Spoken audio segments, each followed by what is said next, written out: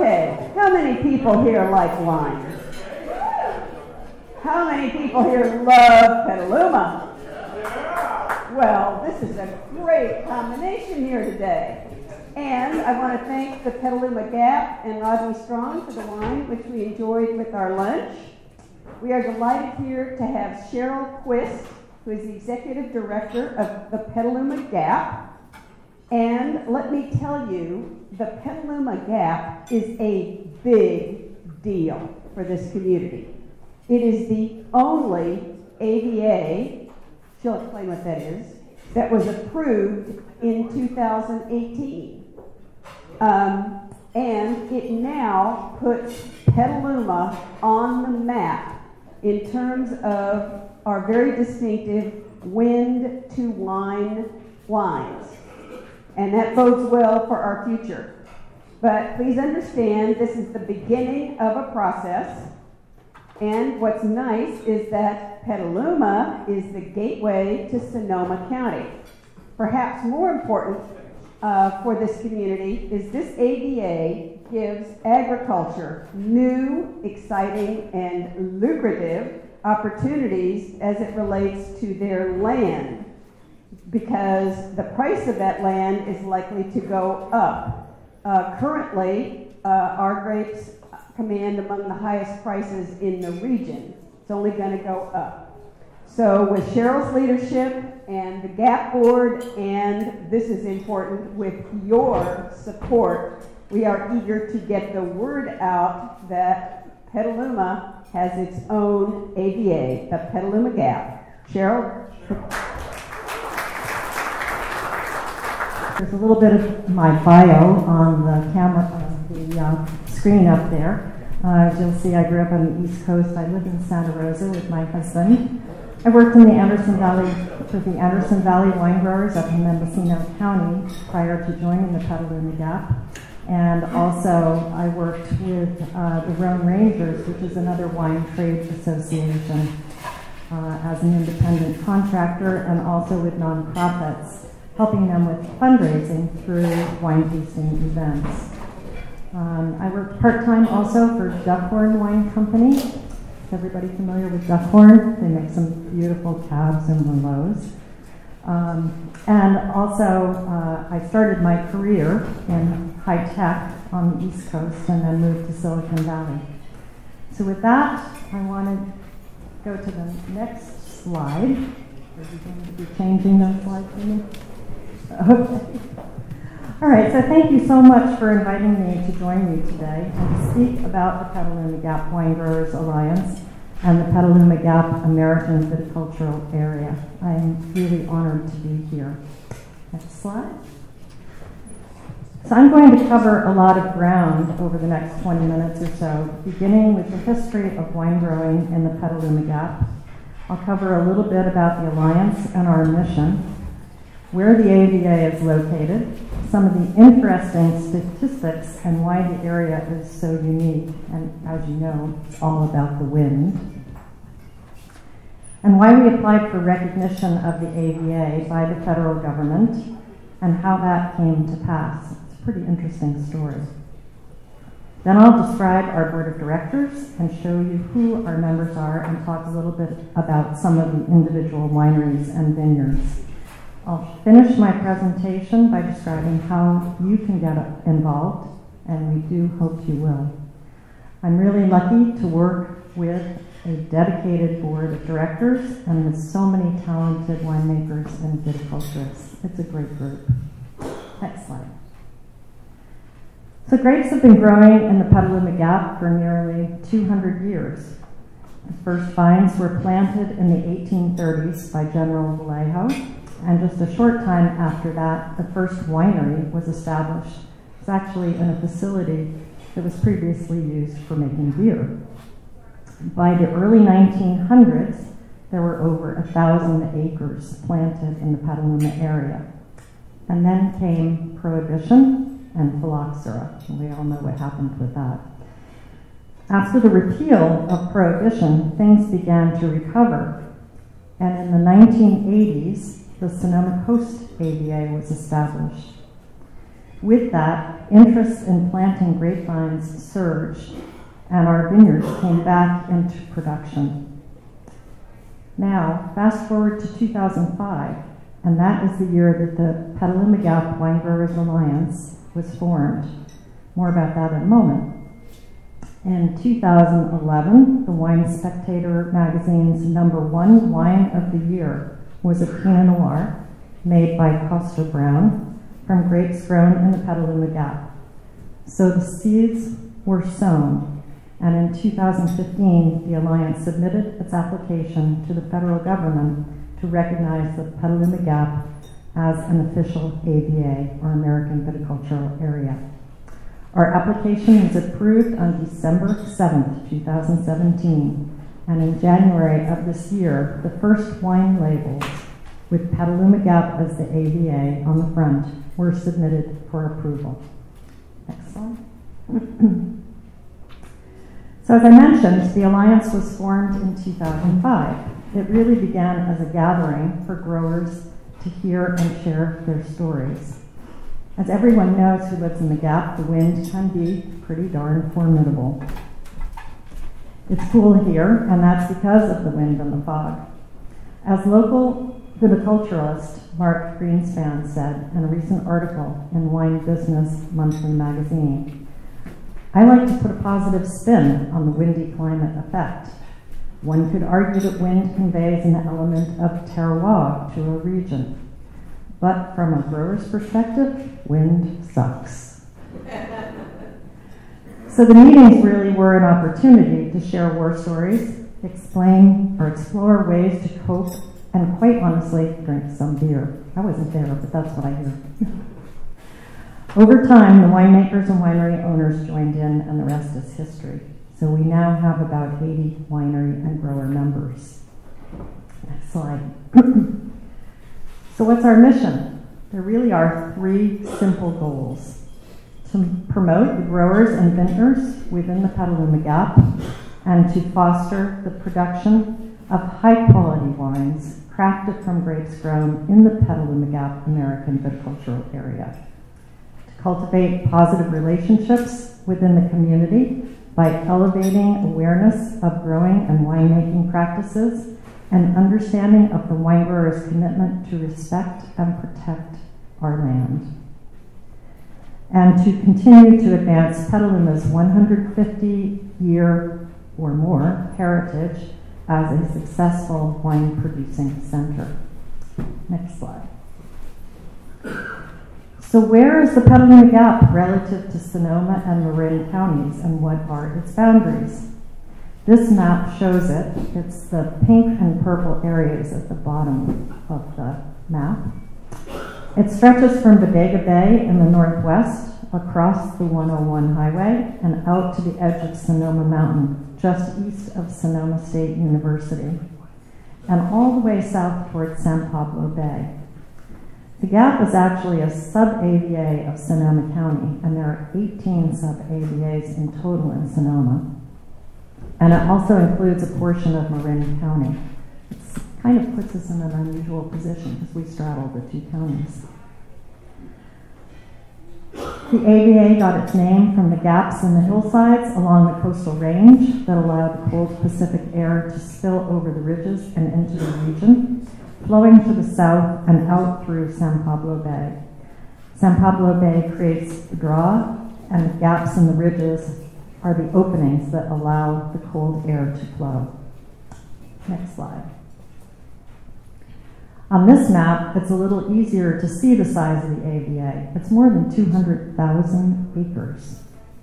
You can also see the topographical characteristics with the hills shown in light brown running in parallel from northwest to southeast.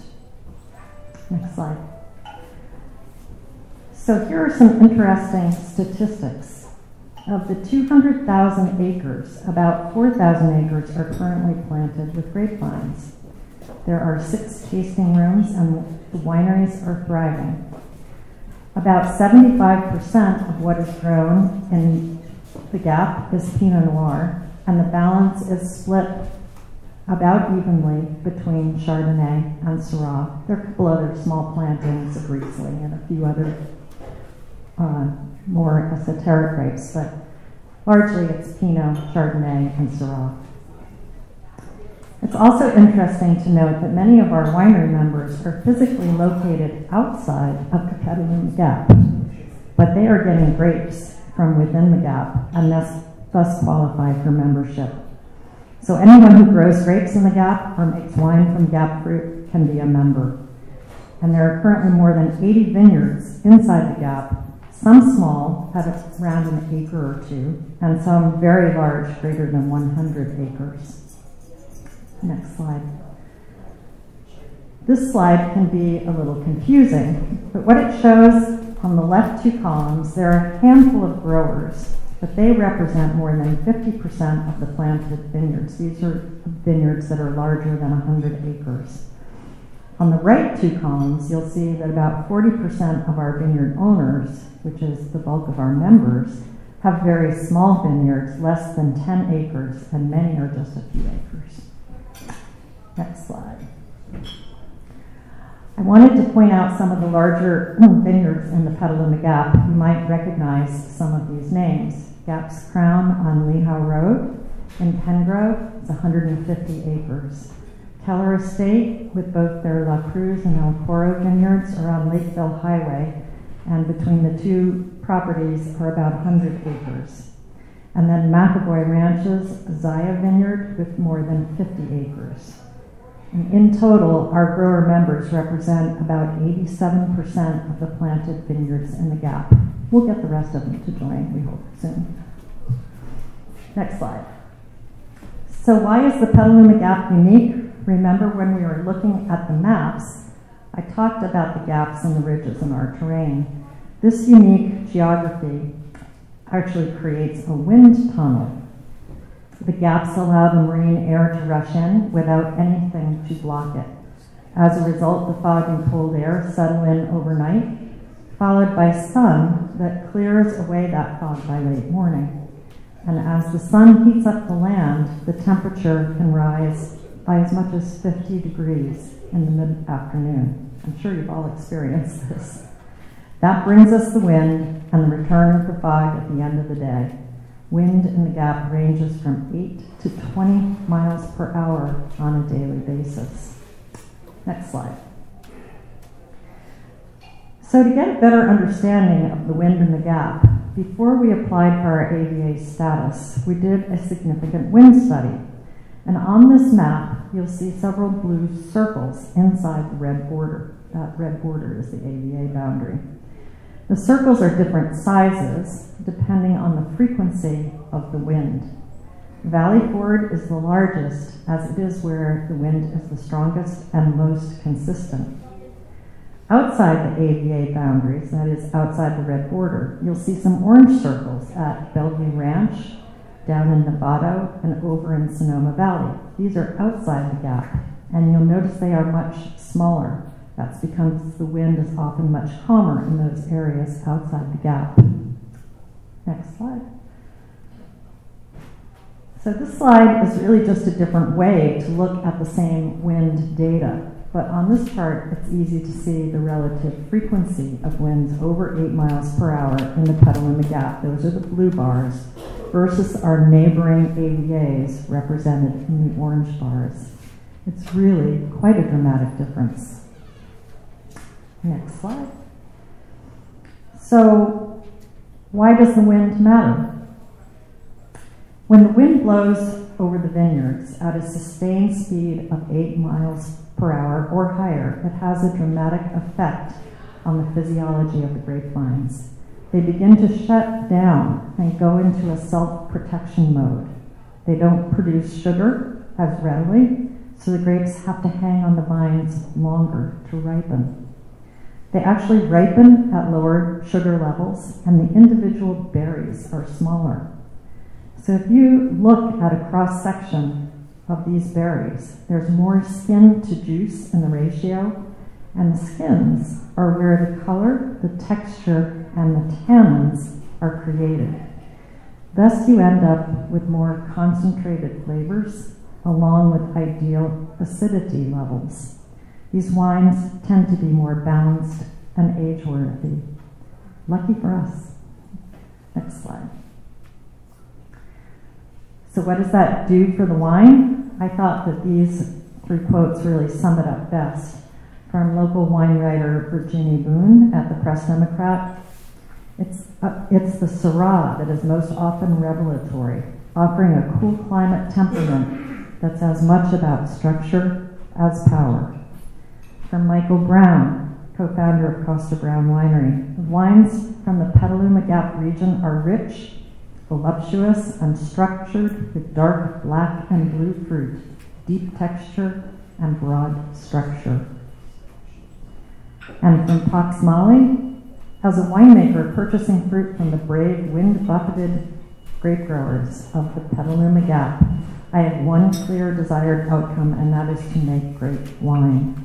Vineyards in the Gap deliver fresh, precise flavors that create wines with energy, depth, and verve. Next slide. So getting back to the AVA and how it got approved. The petition was written by a gentleman named Doug Covert. He's a member of our board of directors, and it took him about 12 months to create the application. We had to defend our choice of the AVA name, prove it had distinguishing features, document its boundaries, and provide USGS maps and boundary descriptions. Then the petition was submitted to the TTB, that's short for Alcohol, Tobacco, Tax, and Trade Bureau. It's quite a mouthful.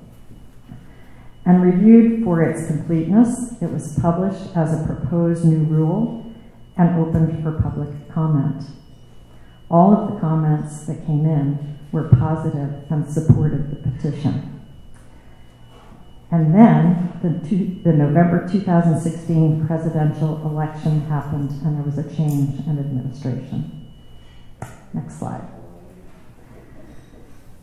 And roadblocks appeared. There was a moratorium on new rulemaking. Does everybody remember that? The petition had to be signed off by TTB and Treasury, and key positions in the Treasury were vacant for months.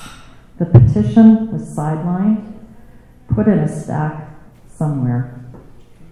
So we reached out to Congressman Mike Thompson and Jared Huffman. They said they would help. Another couple of months passed. We contacted some friends at an organization called Wine America, which is a DC lobbying group. And they gave us some advice. They said, no, Cheryl, you have to talk to the congressman's chiefs of staff. They really run the show. So we did in October 2017, and they were incredibly helpful. Next slide. They arranged for a letter signed by both congressmen to be sent to Treasury Secretary Steve Mnuchin. At the time, as I know you recall, something else happened. October 2017. It was the wildfires. Even though the fires didn't impact our vineyards and our grapes had already been harvested, Sonoma County was in the news and on the top of people's minds. Suddenly, our petition was found and put forth for signature. And on the morning of December 6th, we got a call from the TTB letting us know our petition had been approved and would be published on December 7th in the Federal Register. After that, there's another 30 days comment period, but December 7th, it was officially approved. We had finally earned our AVA, and we are forever grateful to our congressmen and their staffs for their help. And to this day, I don't think any other AVAs have been approved. There are some others in the queue, but nothing else has moved since our AVA was approved. So we're still the newest in the country. Next slide. So why did we work so hard to get the AVA recognized? There are more than 240 AVAs in the country, and about half of them are in California. There are 18 in Sonoma County alone. We wanted to be able to designate the AVA on the wine label and to be able to show how unique our wines are. When when consumers shop for wine, the wine label is the key to their selecting the wines. But the Petaluma Gap couldn't be on the front label until the AVA was approved. Now that it has been approved, we can begin to educate consumers on the unique quality and taste profile of our wines. And it's our hope that when they shop for wine, even if they aren't familiar with the winery or the winemaker, that they will associate Petaluma Gap with high-quality wines and choose them in part based on where the grapes are grown. Next slide. So finally, we are starting to see wine labels bearing the Petaluma Gap AVA. It's really thrilling to go into a store and see this. So we've got Ramey, Deloche, and Jackson Estate, all larger, well-established wineries are including Petaluma Gap on their labels. And some of our smaller wineries also, like McAvoy, Keller, Adobe Road, and Fogmine. And as new vintages are released, you'll see more winemakers citing the new AVA as well. It's kind of a process that takes a bit of time because they couldn't put the AVA on the label until it was approved. And so you've got a couple of years' time in between the release of the wine and when it, so it takes a little bit of leeway, a little bit of lead time to see the labels actually in the marketplace. Next slide. How does this benefit the local economy? Petaluma, as we said earlier today, is the gateway to the North Coast wine country. The establishment of the AVA recognizes both the uniqueness of this area and the quality of what has been created here. The Alliance offers an educational forum for growers and producers to work together to improve the wines that are being made. We also work with local hotels, restaurants and caterers, cheese and olive oil producers, and other businesses that are suppliers to the wine industry, and we look for opportunities to support one another. We are also actively involved with both the Sonoma County wine growers and the Sonoma County vintners to support their efforts in the area of sustainability and charitable fundraising. I don't know if any of you were aware that the Sonoma County barrel auction that happened back in April, we donated, between the AVA donating a guy's lot and a gal's lot, male winemakers teamed up and the female winemakers to make a one-of-a-kind wine. And then we had about another 8 or 10 winery members who also donated auction lots, and in total they brought in over $60,000. Next slide. So I hope you enjoyed the wines that were served with lunch. As we said earlier, they were donated by Rodney Strong. The grapes for both the Chardonnay and the Pinot Noir served today are from the Blue Wing Vineyard in the Petaluma Gap. That's on the south end of the Gap down near San Pablo Bay. Justin Seidenfeld is the winemaker for Rodney Strong, and he is the president of our board of directors. And up on the screen there you can see some of the tasting notes for what was in your glass. They're beautiful wines. Okay, next slide. So now that the AVA has been approved, what's next? The approval was not the end goal. It really is just the beginning. And now the hard work starts. In 2019, we have several events planned, beginning with January 8th and the celebration of the first anniversary of the Petaluma Gap AVA. It will be 1 year ago, on that day, January 8th, that our winemakers were first allowed to submit wine labels with the AVA on the front for approval by TTB. I don't know if you know this, but every single wine label has to go through the TTB for approval. You can't put it in the marketplace without getting it approved by TTB.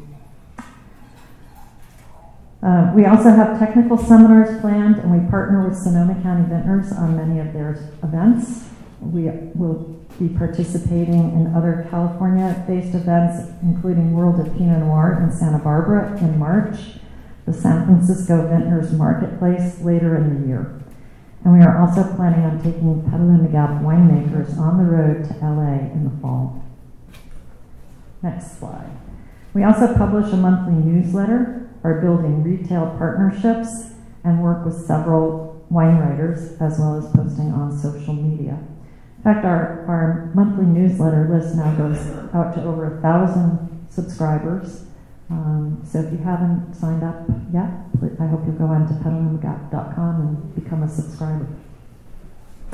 Next slide.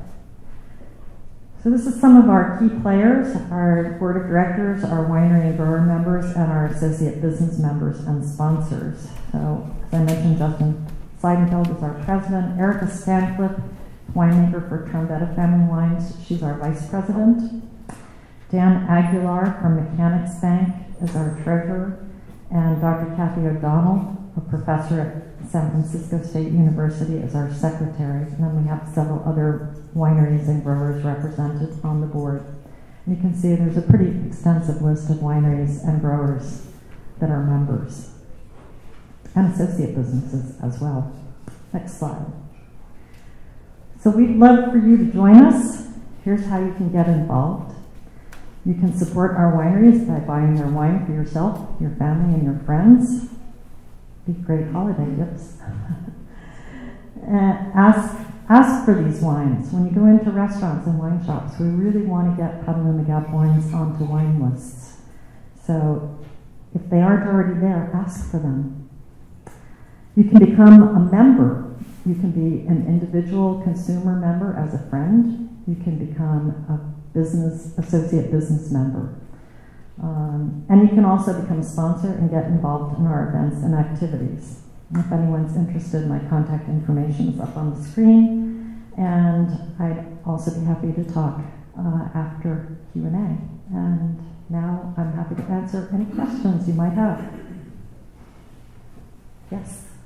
One of the greatest features of enjoying wine when one is out to dinner at a local restaurant is when they advertise that the cinema, or in this case the Gap wines, there's no corkage.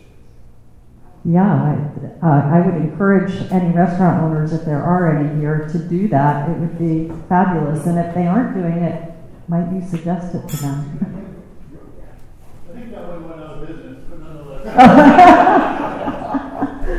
Another question? So what's the difference between like Alexander Valley grapes and Petaluma Gap grapes? So Alexander Valley is way up further north, and I think in Alexander Valley, Zinfandel and maybe Cab are their sweet spots. Yeah, it's a much warmer climate. You don't get the wind like you do in the Gap. I mean, our AVA is really quite unique.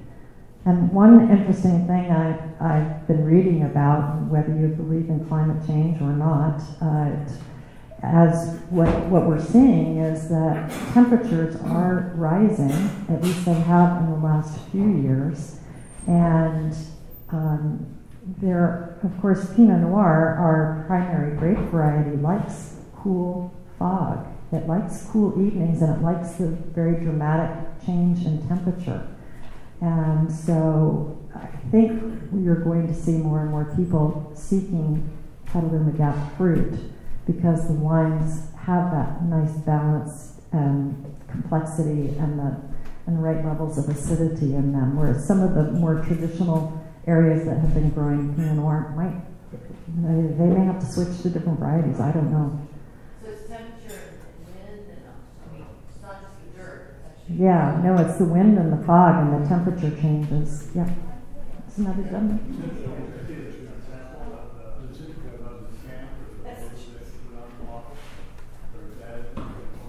I'm sorry, I don't quite know. No, there is no logo on the bottle, but we are actually in the process of working with a beverage attorney to trademark the words wind to wine. I mean, some of you may recall we had a Wind to Wine festival a few years ago. That was before I joined the Petaluma Gap as the executive director. But that is a phrase that we're going to be trademarking as a collective mark that any of our winery members can use. No, there's no stamp on the wines themselves. It's simply the TTB controls and allows the Petaluma Gap to be put on the label as long as the fruit comes from the Petaluma Gap AVA. Another question back there? So if you take, it sounds like Petaluma Gap wines, the reds might be really special here because you serve this as in. It's a Pinot Noir, yeah. Oh, Pinot, okay. Yep. And so if you take the same plant, and it's, let's say, Pinot grapes or Zinja or whatever, and you plant it up in Alexander Valley, or you plant it in France, or you plant it here in the Gap, will wine made from those grapes, even though it's the same identical plant, will they be different just because of the weather, the atmosphere? I don't think, Kip, I think maybe you could answer this question better, but I don't think it would be a good idea to put Pinot Noir in Alexander Valley because it's just not the right environment. It's too hot. So I don't think that there's a difference where it's grown and the weather, and no, they do not taste the same. It doesn't matter. As long as they're in a different area, they're not going to taste the same. Yeah. Yes? So I don't know much about wines, and I noticed on the pictures of the labels that said Petaluma Gap, it was just under that. Is that kind of standard to show the AVA where those grapes were grown directly under? Yes, the higher priced wines will have the AVA on them. Yes, some wines do say just California, and those are the wines that are kind of the winemakers might be buying bulk juice, or the more descriptive you can be about the wine, the better it is, because people get a much better sense of place of where the grapes were grown. Yes? Are you actually going to measure from a business standpoint the real economic benefit? I mean, year after year, will you be able to measure the effectiveness of the AVA in terms of business knowledge? I don't think that's really within our mission. Our mission is more on the promotion side, awareness building. We may do some measuring down the road, but I think that's probably more the province of like the Chamber of Commerce or something to really measure. One more question. Sure. If we become members, do we get discounts on So the friend members, consumer memberships, that's our initial entry level of membership, and you get the newsletter, you get an invitation to the party, and the party is coming up January 8th, and we also do provide a membership card.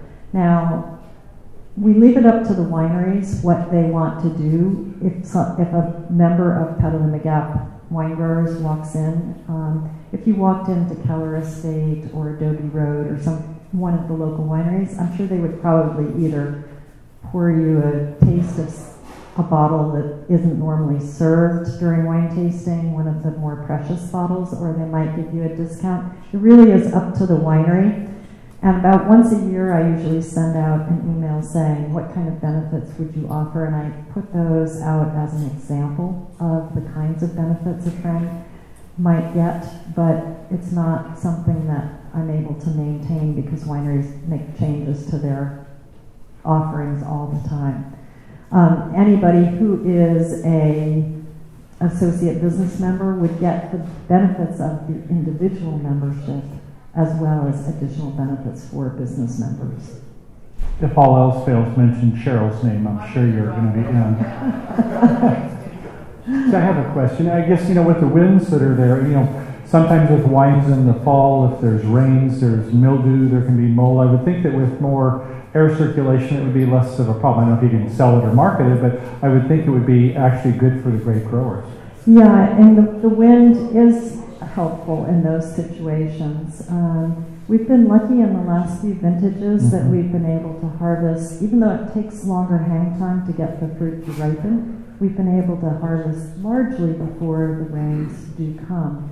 We did have a couple of rain events this year, and exactly what you said, that breeze really helps to dry off the vines so that mildew doesn't come. Wonderful. Yeah. So in your job qualifications, one of the things you need to do is do grape stomping, or is there any other special qualifications for your assignment? Oh, you'd be surprised. Well, thank you so much for this. It was wonderful. Wasn't it a great job you had? And I do have a speaker for the speakers. There's a nice Bluetooth speaker here. And so thank you very much for that. And once again, appreciate having you. So everyone, thank you for coming today. Remember, this afternoon, Banno Cummings for the fundraiser for the Interactors. Be sure not only to enjoy the pastries, but remember we're doing this for the people up there at Paradise. So with that, we'll see you next week when we're going to have one last week before the end of the year. With this, the meeting is adjourned. Thank you for coming.